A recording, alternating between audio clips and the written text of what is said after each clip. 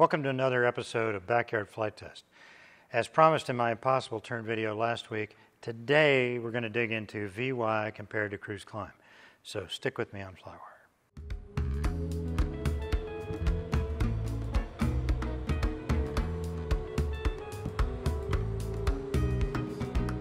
Hi, I'm Scott Perdue, and today on FlyWire we're going to dive a little deeper into the relative energy states of VY and cruise climb speed, cross-checking them with performance metrics.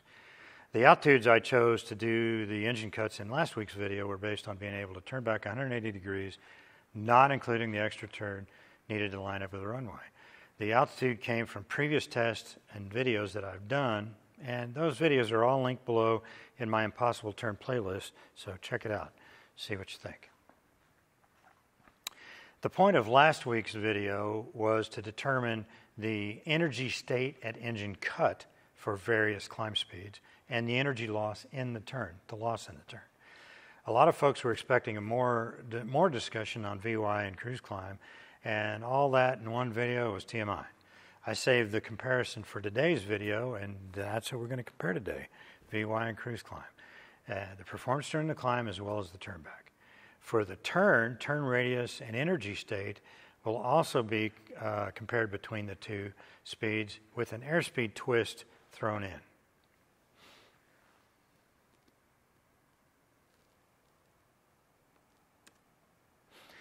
Okay, before I get into the data, I think I'd be remiss if I didn't talk a little bit more about the equation that governs here. Okay, so energy total prime is equal to velocity squared divided by 2 plus gravity times the height, the altitude. Okay, you can't really look at energy states as either kinetic or potential. We're flying, okay? We're an object flying in the air, so every data point is a combination of the two. A lot of folks commenting on the video say that VY is the best speed to fly because it gets you higher faster. My contention is that that's not true from a total energy perspective, and I think that's the only one that counts. And frankly, you cannot separate the two sections of the equation from the total. At every data point in time, our altitude, you have a kinetic and a potential component. And I think we'll see that in the video. A few commenters opined that I needed to look at speeds at the same altitudes to make it an apples-to-apples comparison. I see some merit in that suggestion, but two issues arise. One is 33 Charlie's in the avionics shop this week, and I couldn't reflight if I wanted to. But two, I think that we can see the relative performance that with the data I have. That's my plan. It was my plan. I think that we can see it. It's not magic or rocket science, and the altitude doesn't make any difference. It's what's the performance. We can just look at a section in time. Okay, so just to remind you of the baseline we're looking at here is VX, VY, and cruise climb, and I established a bunch of different points to look at, and then I've got the 1 second data. All right, so one thing though is that this equation doesn't take into account acceleration time. And that's precisely why I talked about average climb and descent rates instead of specific ones. All right? So we look at this difference here. This is VX, VY, and cruise climb. That's the kinetic energy, and we can see the potential energy is the same. It's all at 500 feet AGL. And the difference here is this is cruise climb. It is significantly more than what VY is. And in fact, it's 24% better. And it's 93% more than the VX climb, okay? So you can climb, you can use VX, you can use VY, or you can use V cruise climb for that matter, but you cannot claim that VY is better than cruise climb in all respects because it isn't. Right there tells you that. It's just not. I do want to get on my soapbox for a second and say that VX speed is only good for clearing obstacles, say 50 to 100 feet. After that, it's nothing but risk for if your engine fails. Don't use it for anything else. Clear an obstacle and then accelerate. Okay, enough of that. Off the box. What I'm trying to do is convince you that a higher energy state is better overall than a lower energy state. Back in my fighter days, we had a saying that speed is life. And I think that holds true for piston engine singles as well as jets. Okay? More speed gives you more options, and options equal survivability. There is a vocal cohort of viewers that will say, aha, but you haven't shown the performance advantage of VY that VY confers with higher altitudes attained faster. Yeah, that's true. That's what we're going to do right now. In the Simple Safe video, again, I only had time to talk about total energy and energy loss in the turn. That's what I wanted to establish. Today, we're going to compare performance metrics in the climb and the turn. So that's going to be the exciting point. I've got the 1 second data from the G3X for these events, but I'm only going to talk about 5 points in time. Okay, we're going to talk about that's how we're going to compare altitude achieved by each climb technique and look at the difference between them, okay, and the trends that, if there are any. Okay, so by looking at that time to climb, where are we take a snapshot of variables. It's not altitudes that we're targeting. It's what can we accomplish. By the way, do you know the difference between a technique and a procedure? A procedure is written in blood based on physical limits discovered by people in flight. By accident, they pay the price, or by flight test. A technique is a way to accomplish a maneuver or a task that doesn't break procedure. Just because you like your technique doesn't mean that it rises to the level of a procedure. Okay, so let's talk about VX and VY. So here we have VY. This is the altitude in the climb. These are the altitudes I started at and my target. Okay, so that's our baseline, 2397. After that, we can figure out what our ground level is. That's our ground level. At 15 seconds, the VY was 182 feet above the ground. At 20 seconds, at 265 feet. 30 seconds, 414. 45 seconds, at 731 feet above the ground. And at 49 seconds, it's 817 feet above the ground. Faster you go, the faster you go faster. Okay, pretty cool. That's what VY does for us. All right, so let's see what cruise climb does. Cruise climb gives us 102 feet at 15 seconds, 189 feet at 20, 359 feet at 30, 551 feet at 45 seconds, and then at 49 seconds it's 669 feet. Okay, what are those differences? VY is 80 feet higher at 15, 76 at 20, 55 feet higher at 30 seconds, 180 feet at 45 seconds, and 49 feet at seconds, it's 148 feet. All right, so the trend here is that V cruise climb is converging with VY. Okay, so that's a very small difference, which is fine because that's the acceleration technique I was using. So I would expect that. Frankly. Okay, it's not necessarily the technique I use, but what I wanted to do was do the same acceleration technique between all three events, so we didn't have too many variables there. So what happened there between 30 seconds and 45? All right, that's where I continued to accelerate to cruise climb speed. So that cost me time to climb. In other words, I wasn't doing a whole lot of climbing. I was doing accelerating, and that's what gave this is the VY advantage right here for that point in time. At 45 seconds, it had a 538.2 potential energy prime units more than cruise climb. Okay, but you can see that by 4 seconds later, just 4 seconds later, that's already dropped considerably. And so what I think from these trends that we can see is that if we continue this to 1,100 feet, what we'd see is a convergence. Okay, so in other words, VY doesn't give you a large delta, a very large difference. Okay, in fact, there's only a 70, and the average, if you take the average climb rates for cruise climb and VY, VY is only 70 feet per minute more. That's 7%. Okay, usually when you look at significance, it's got to be more than 10%. So that's not that much. And I think that's the significant thing here. Okay, so now we look at speed differences. I talked about those.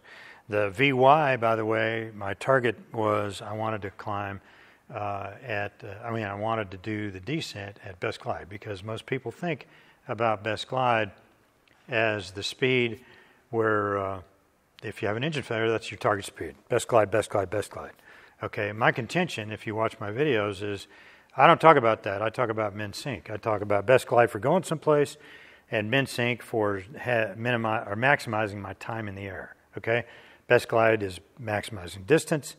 Min sync is maximizing time in the air. And that's the important point here. And when we look at it, most POHs have this in their most airplanes have this in their POH? And I would say no. But in the Beech POH, this is for the F-33A and C. Okay, it covers my airplane. Maximum glide configuration. Okay, so we're engine out situation. We want to go as far as we can. We want to do all these things. And that's our best glide speed. FlyWire best glide speed is 105. Okay? And that will give you the best you can do is 1.7 nautical miles per 1,000 feet of altitude. Okay? If you're able to pull the propeller back to low RPM at best glide speed, you get about 1,000 feet per minute descent. If you're not able to do it and you leave it fine, that's about 1,500 feet per minute difference. That's 30%. That's considerable. It's a big difference. Okay, so I've been talking about this min sync speed. Where's that? Well, it so happens that Beech put it in here. They call it landing without power or an emergency approach speed. And they say establish 78 to 83 knots when assured of reaching the landing site selected. And they say, and on final approach, I say, phooey on that. If I've made the site where I'm going to be, I want to maximize my time because it's time and maneuvers that I have to worry about here. Okay, so to get in a position to land in that field. So 78 to 83 knots, I find that hard to deal with. Okay, so I'm light, I'm at 78. I'm heavy, I'm at 83. I just cut in the middle and I say it's 80 to 81 knots, something like that. And that's what I'm going to use for this, okay, for my target speed. So in VY, I used best glide speed. We'll see if what impacted us on altitude. And for the V cruise climb, I used min sync speed.